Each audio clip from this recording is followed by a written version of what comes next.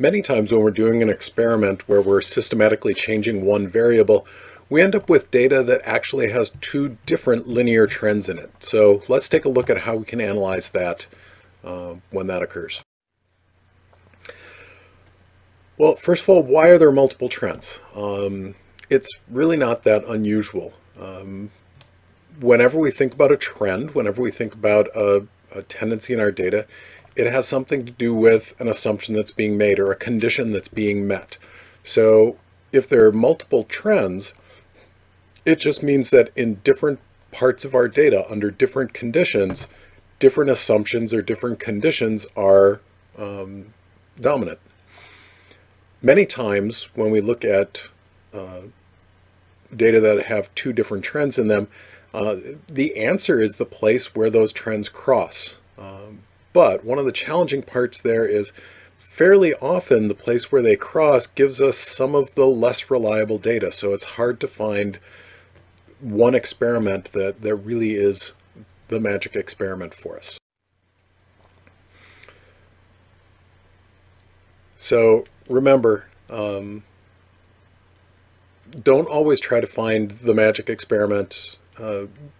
Try to find an experiment that makes sense. Try to define your trends rather than find one point.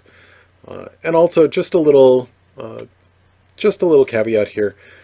Linear trends aren't some mystical being. Don't fit something to a line just because you like lines. Make sure there's a good reason for it. There often is. So just think about why you're using a line to fit your data rather than just blindly going ahead and using a line. So let's look at some data. I just put together some kind of random simulated data here. Here we go. Yellow, orange dots. And if we look at this, it looks kind of like there's one trend that's sort of going up in this direction and maybe another trend that's going in this direction. Now this could be a curve, but given that it's got two different slopes, just visually, I think I want to try to fit this to two lines instead of a single curve. So what do we have for trends? Again, over here we've got some data that looks reasonably good as one trend, and over here we've got another trend that we can explore. So here's where we have to make a decision. Now we certainly could use a computer program. We could use Excel to generate some very nice mathematically rigorous fits. And it would work, and it's great. It's honestly not that hard, but it's harder than it needs to be, perhaps. For a lot of the analysis that we're doing, it's probably okay for us to fit the data by eye, and we'll come pretty close. One other thing that I'll warn you about, the online web browser-based version of Microsoft Office is a really, really nice product. It's portable, it's available on anything, but in order to make it available on anything and portable and web-based, they had to remove an awful lot of the function, especially, in my opinion, in Excel. So a lot of the things that you really want to do in Excel, a lot of the tools you want to be able to use just aren't there in the online version. So especially when you're using Excel, but also when you're using other parts of the online Microsoft Office, use the desktop version to do your data crunch and your data analysis. Otherwise, you're going to be missing tools that'll make it a little frustrating.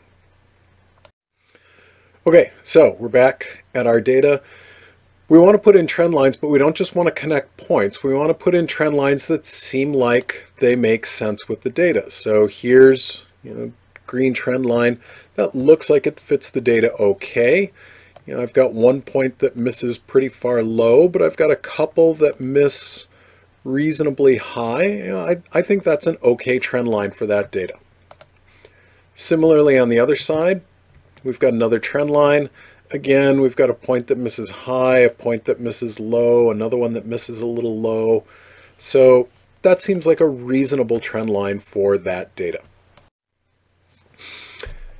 Now we get to the important part. What do they mean? Well, again, if we look at this, the green line, this trend line, is where condition A is true, whatever condition A might be. If you're doing a chemistry experiment, often condition A will have to do with a limiting reagent. So, condition A might be that one of the reagents is limiting. If we look at the other trend, that's where condition B is true. And that condition, again, in the same example, might be the other one is limiting. So the important thing to do in this data is find that place where those cross, because at that point, both conditions A and condition B are true. That ends up being a really powerful place. So how can we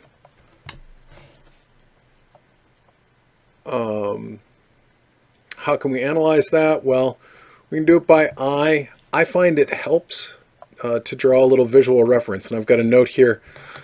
Hold down the shift key while drawing lines can help. If you do that, you'll find that the lines that you draw are either perfectly vertical or perfectly horizontal or at 45 degrees. So rather than just having a free-form line that can be any angle, it makes your lines a little bit straighter. So let's take a look at our line. Looks like we're crossing through our point and gets us down to the axis where we can take a little bit closer look. So blowing that up, looks like that line came down and crossed at right about 1.59 on the x-axis there.